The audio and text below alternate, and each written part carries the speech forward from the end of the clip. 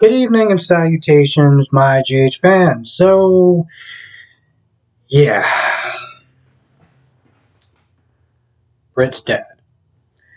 There's really no easy way to sit there and say that. There's no, I couldn't have actually thought of a kinder or more sensitive thing to say because let's be honest, we knew that this was happening. We knew that this was going to happen last year, like months last year. Everyone already guessed that she was going to get killed off.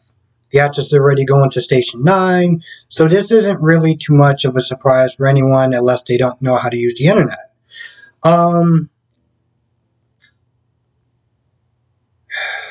gonna be honest, I guess because, not to sit there and say I had inside knowledge, but it's like I knew, like everyone else knew, that she was gonna be dying, that the scene didn't really do much for me.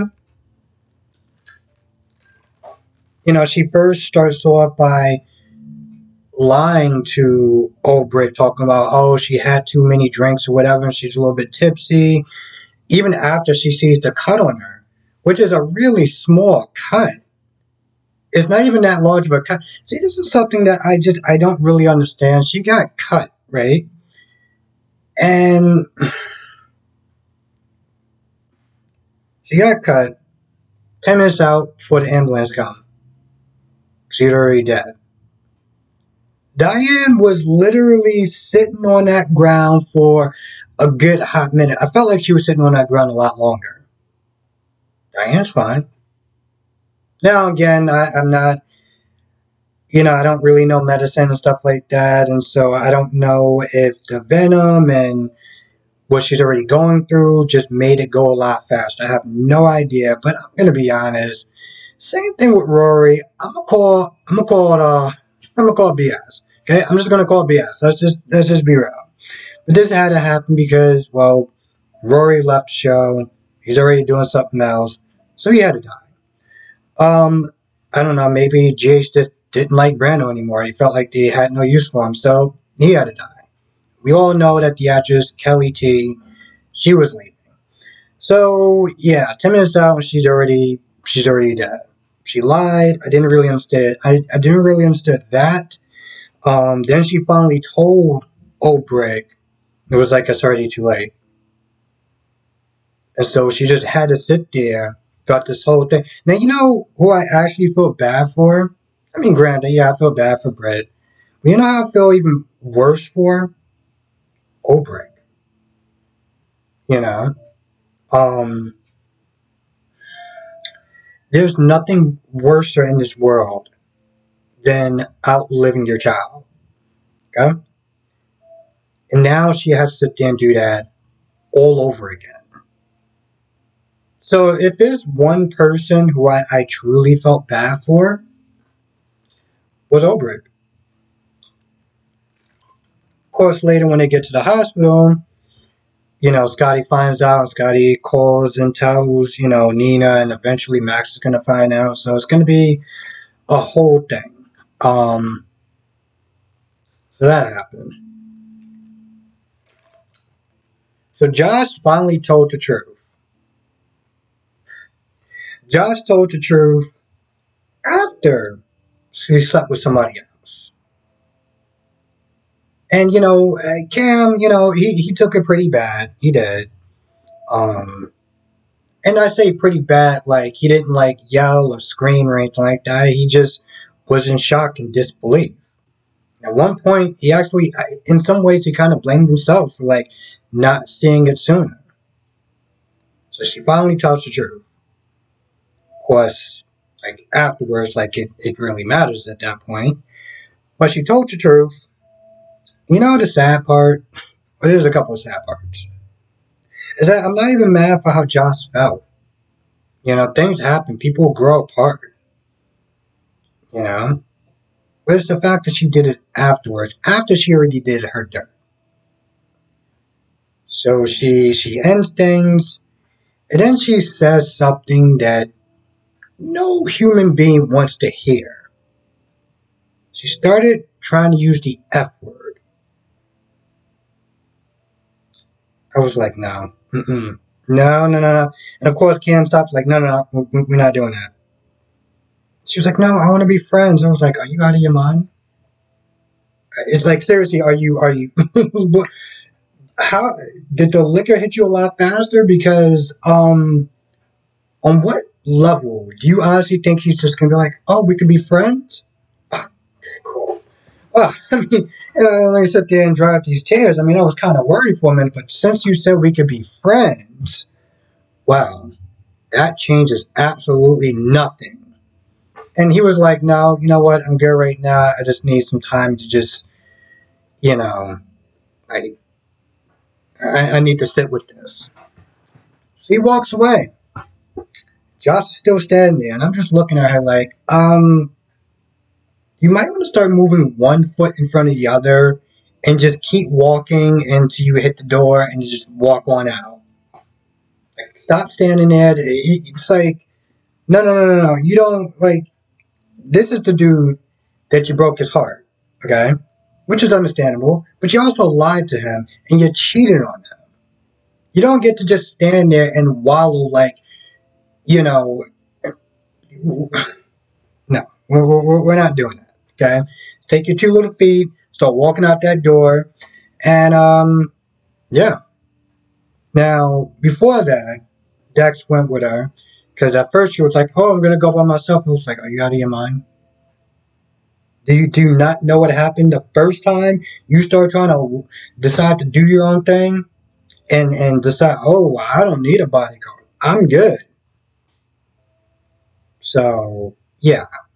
Now, here's my thing, because I know some people are sitting there blaming Josh for Britt's death, but let's be honest.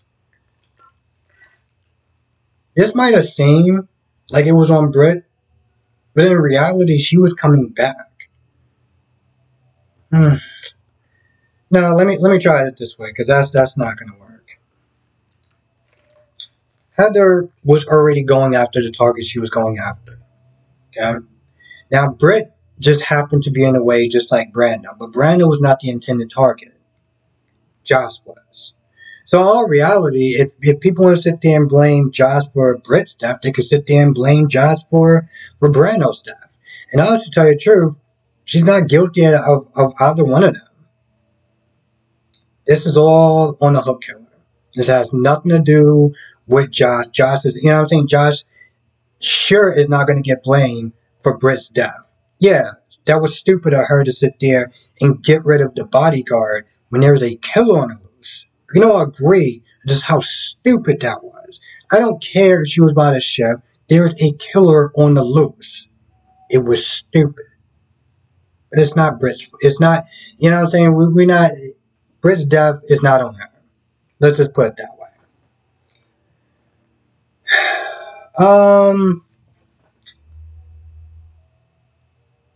Laura comes to sit there and try to talk to Ava and see if she can help with Nicholas trying to get from under Victor's thumb. And she's like, I don't have anything that can help, even though she knows that she's implicated in some dirt and stuff like that.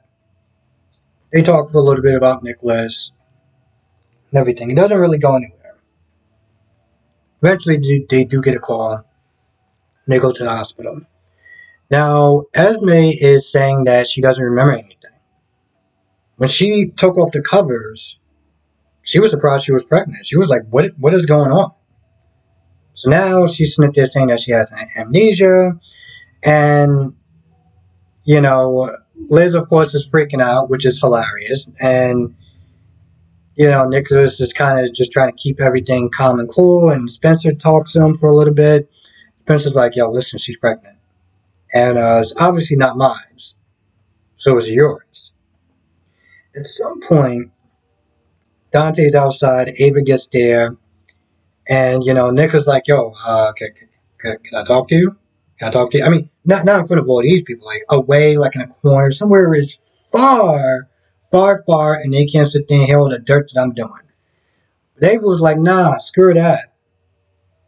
And she pretty much just kind of blows up the spot as far as Esme and, you know, Nicholas being the father. And of course, she slaps him because that's pretty much what Ava does at this point. It's one of her little signature moves. After that, she walks off, and now Nicholas is just looking dumb. Just when you sit there and think that Laura's opinion of Nicholas can't get any lower, there we go. So the question is it a ruse? Is it serious? Now, one of my subscribers, Nikisha, was in the comment section. Oh, by the way, I'm sorry if I actually spelled your name wrong. I'm gonna fix that now that I remember. Because I kind of just wrote out that question really late at night, and I was just super busy throughout the daytime. But anyway, she was like, is it like she was into saying that it's probably a ruse. Now, Liz was talking to Nicholas earlier, and Liz was like, I don't think she's faking it. Because if she was, then she would have an alibi. And she would sit there most likely be able to throw us in jail, and she wouldn't be, on the hook for being a hook killer. So she's obviously telling the truth.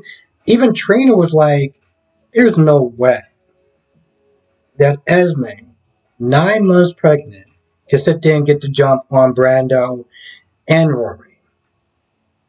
Well, of course, we all know it's Heather at this point, most likely. And now, on the live stream, people were sitting there saying that hopefully it's two people being a hook killer. One, because a lot of people feel like it's disappointing, it's lazy, and a bunch of other adjectives to describe Heather being a hook killer. And, I don't know, some other reasons. That was the main one I remember.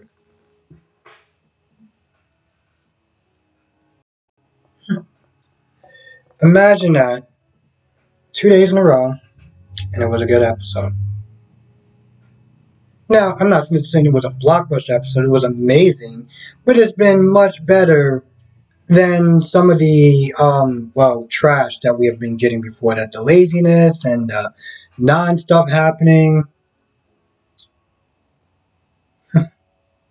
Now, I'm going to be honest, if they can sit there and keep on that track and boost it up a little bit more, finish up these stories.